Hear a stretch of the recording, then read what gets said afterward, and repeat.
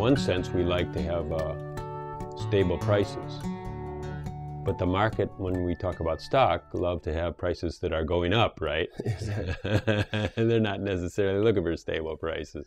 Well, those who work in the stock market, they actually like them to be volatile because they know they can't make them go up continuously, but they can make them fluctuate wildly. And it's in the fluctuation that the speculator can make, sort of predatory speculators can make the most money.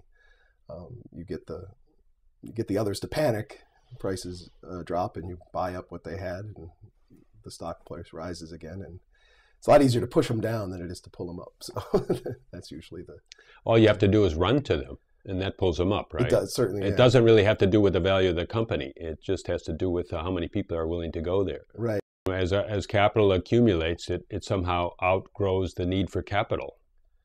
Are we saying that as far as the productive economy goes, for the short term, it outgrows? It does. Well, but I think it's important to understand that it grows so rapidly because of the particular property relations that government creates. So by creating these stocks and corporations and ownership of natural resources in particular, I think those are two key ones to think about. It creates the conditions where the wealth is concentrating, and therefore new kinds of debt have to be. We get that imbalance between consumer spending and investment spending and government spending. That imbalance creates the need to actually loan to government or loan to consumers. Eventually, that's what we did too. We came up with consumer debt as a kind of a whole new solution to the structural debt problem. Just talk a little bit more about structural debt, because you mentioned that a couple of times, and I want to exactly see how that fits in the structure. Okay. I mean, you're saying it's like needed because why? Because of the concentration of wealth. There's certain people who will receive incomes from their wealth without working, without contributing to the economy. Just by holding that wealth, they'll receive income so large they can't possibly consume it.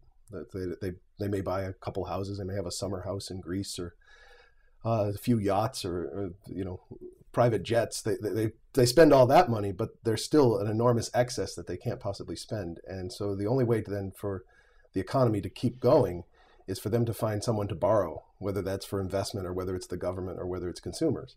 And so we end up with that is the structural debt. It's a debt that has to grow, has to exist, and can never be repaid. It can be repaid in kind of a whack-a-mole kind of way. One person will get their mortgage finally paid off. But once they do, the bank understands that it's vital for them immediately to get those funds loaned again to someone else. But there's also that growing structural debt, so they also have to find someone else to borrow. So it's constantly growing, even when some places here or there it gets paid down. Well, this is clear. This is worldwide. This is a worldwide condition. This has nothing to do with just the economy of the United States or any kind of local phenomena. No. I mean, I think some of the problems we're seeing in Europe with Greece and Italy and Spain, and so it's nations taking on an awful lot of debt. That's part of this problem. And it's not to say that there isn't something irresponsible going on in those places, but because we have this debt-driven economy, and there are irresponsible countries, there are irresponsible cities, there are irresponsible people, but because we have this debt-driven economy, it's those irresponsible people, those irresponsible entities that are actually helping our economy go. And so even those who are taking on no debt owe some debt of gratitude to those who are taking on the debt to keep their jobs in place and keep the economy rolling. This is almost a mind blower. What's coming to me is like even foreign aid is not something that we're just having a big heart and we're just digging into our deep pockets and saying, oh, we need to lend that money. And we have to find somebody needy in order to borrow it. Yes. It's just like that, isn't it? And it's national policy to somehow to find a needy nation and somehow force them to take our excess capital, and even if they pay 1 or 2% interest or something, and somehow guarantee it by the world IMF or something, or somehow protect our holders of that capital, our domestic rich people. We have to protect them the best we can, but we have to find a way to send that money out somewhere and get it to so-called work. Yeah, and I think that's part of probably the more disturbing part of the structural debt problem, is that one of the solutions we've found easier and easier to go with is lending to buy armaments.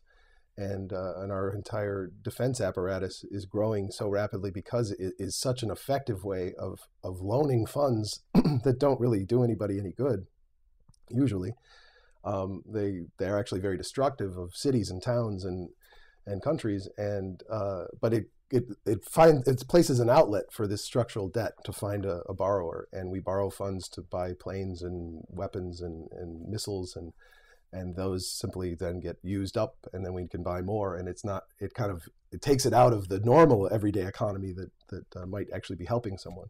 And we're saying that is all due to the concentration of wealth. The fact that we concentrate wealth, we have to find a place to put that wealth that makes it work, which means somewhere that would bear interest, that would bear dividends, that would bear something. And because of the concentration of wealth, the world is in a fix. Yeah, I mean, I think there are other reasons that are given, and they're even sincere about why we might go to war in one place or another. But I think that behind it there is that structural debt problem, and there's a need, there's a need to find reasons to start a war, or find reasons to attack another country that help drive those other motivations. Yeah. Whether there's a need or not, at least it's very helpful if we could, right? Exactly.